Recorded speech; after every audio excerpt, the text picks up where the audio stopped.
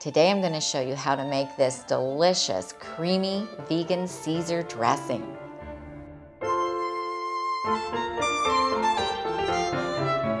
Hi everyone and welcome. I'm Tammy, the creator of the blog and this YouTube channel called Nutmeg Notebook, and this is where I share with you all about a whole food, plant-based lifestyle.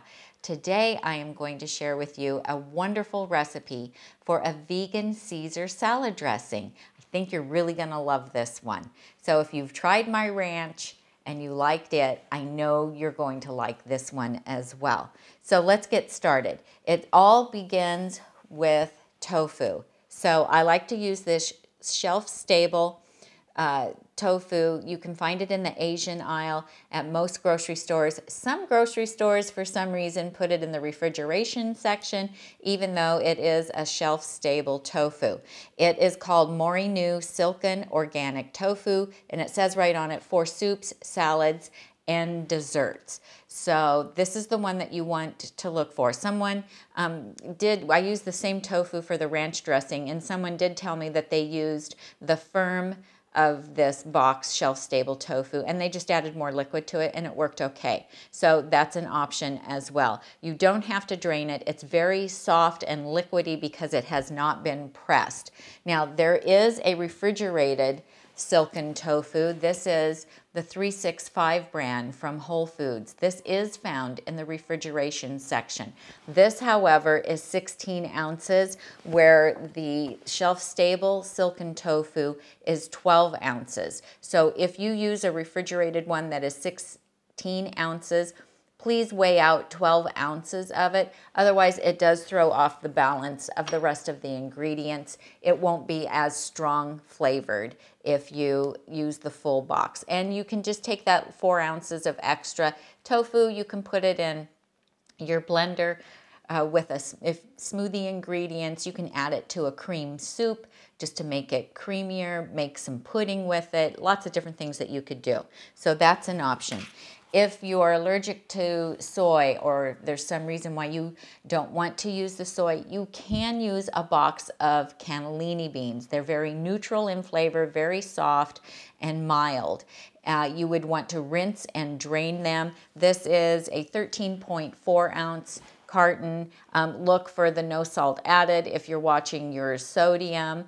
It will come out nice. It won't be as rich and as creamy as if you're using the tofu. So my best version of it is the one I'm sharing with you using the tofu. But there you go. So you just open it up and dump the contents of the whole container in the blender.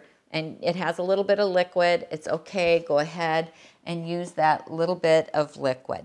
Then we need half a cup of plant milk. You can use any kind of unsweetened plant milk that you want to use. I will tell you that when I tried soy milk in it, I thought that with the tofu gave it too much of a soy flavor. I didn't really care for it. What I like to use is this unsweetened oat milk powder. And this, you just mix it with water to make your oat milk, and it works great. And because I'm using the blender, I don't even have to pre-mix it.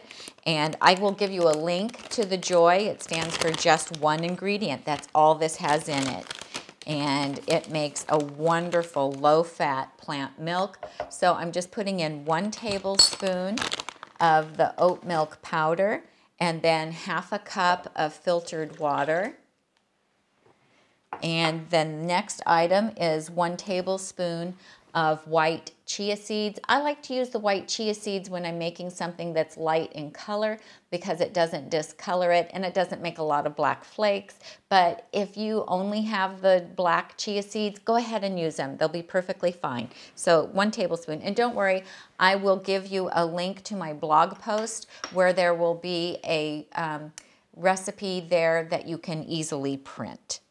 And then 1 teaspoon of kelp granules. This is replacing the traditional anchovies in the standard American diet version of Caesar dressing, so it gives us that little bit of a fishy flavor. It's a rounded teaspoon. Don't level off the teaspoon when you measure it out. I like it to be just a little bit rounded, but not quite a teaspoon and a half because that'll make it too fishy. Now the next item up is capers, and I love the briny flavor that these add. Capers can be quite high in sodium. This particular brand I purchased from Amazon, and it only has 0.5 milligrams of sodium in a tablespoon.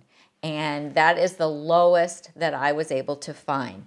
Now, this regular brand that is available in most grocery stores and Whole Foods has 630 milligrams of sodium in a tablespoon.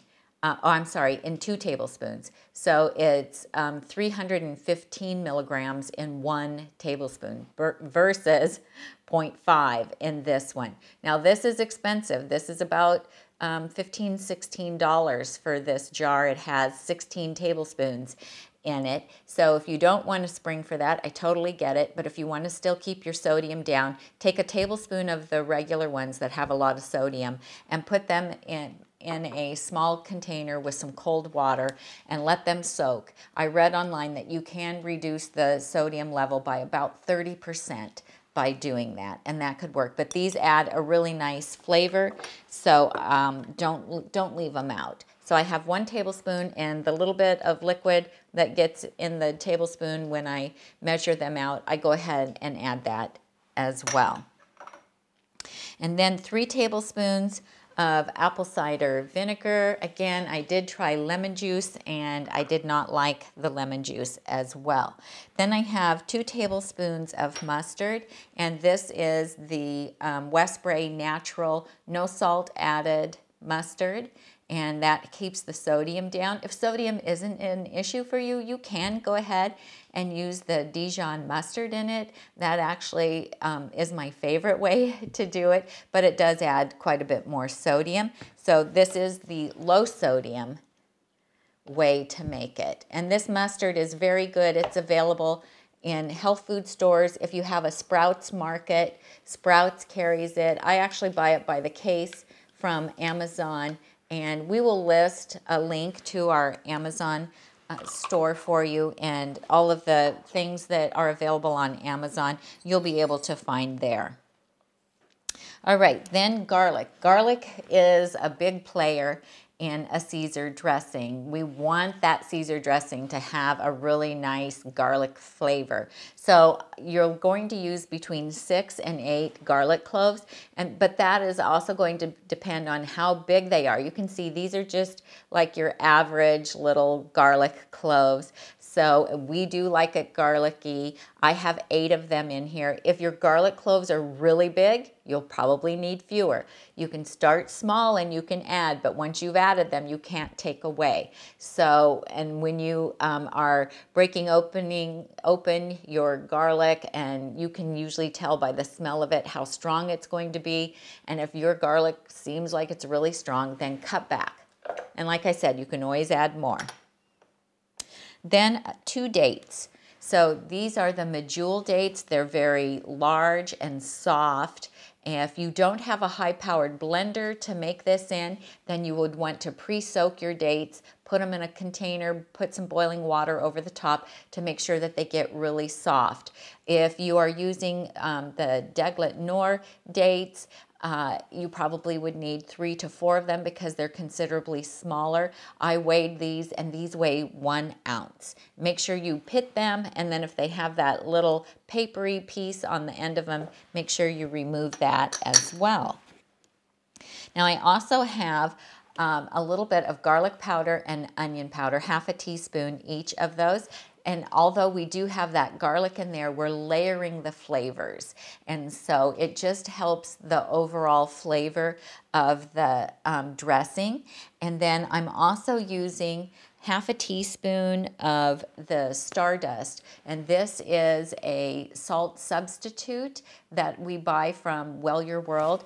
And Well Your World has, this one has a little bit of nutritional yeast in it. If you're trying to avoid nutritional yeast, they have one called Galaxy Dust that has no nutritional yeast in it. So I find just a half a teaspoon of these works really well, but you can use whatever salt substitute is your favorite. And I'm just going to go ahead and add that.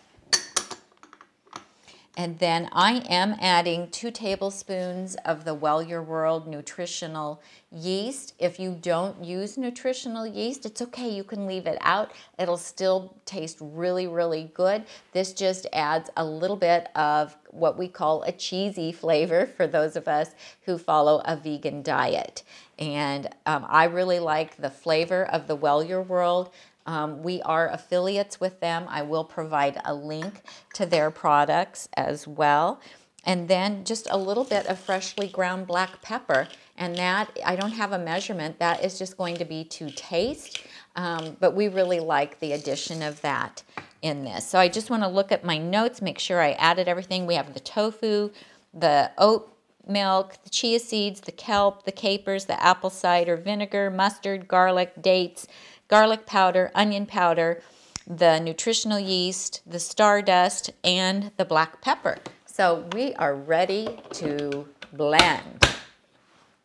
Now I'm just going to turn this around. So I start low and then turn it up, and I'm going to let it process for about a minute because I want to make sure those dates and those chia seeds get well incorporated.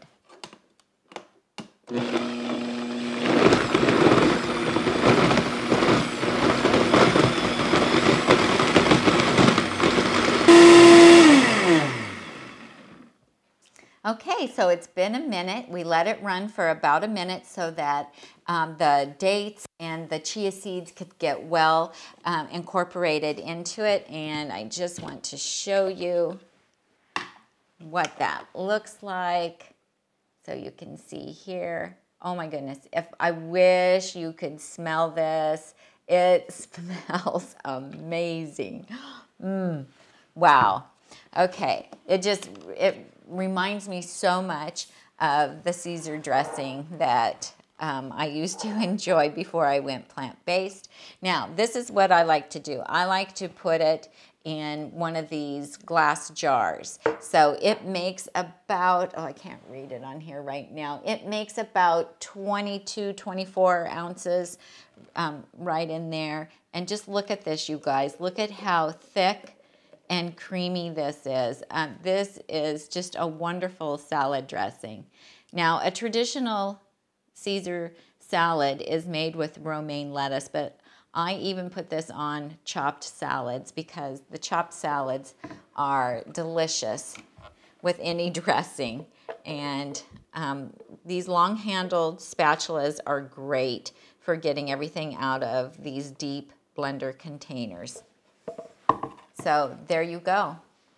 Now, we like to take, if I'm serving this for company, like if I've made my homemade lasagna, which I have a YouTube video for, and I want to serve this, or just a wonderful soup that I've made, then I like to take romaine lettuce, maybe some baby spinach or baby kale, carrots, and tomatoes, and the little Persian cucumbers, and combine all of those, and then pour the dressing on and go ahead and mix it up myself. I just think that way everything is coated with the Caesar dressing so that every bite is just super delicious. And then I do make some croutons out of chickpeas. They're garlicky chickpea croutons that are delicious, and we will make a video for that as well.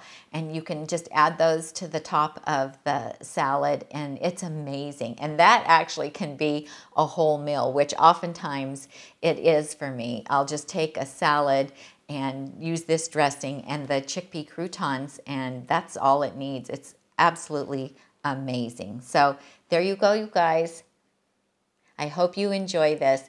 Thank you so much for watching. You can find the link to the printable recipe on the blog down in the description of the YouTube video. And if you like this video, please give me a thumbs up, subscribe to my channel, and go over to Nutmeg Notebook and check us out there. I'm Tami, and I help you get healthy and stay healthy, one meal at a time. Thanks for joining me. Bye-bye.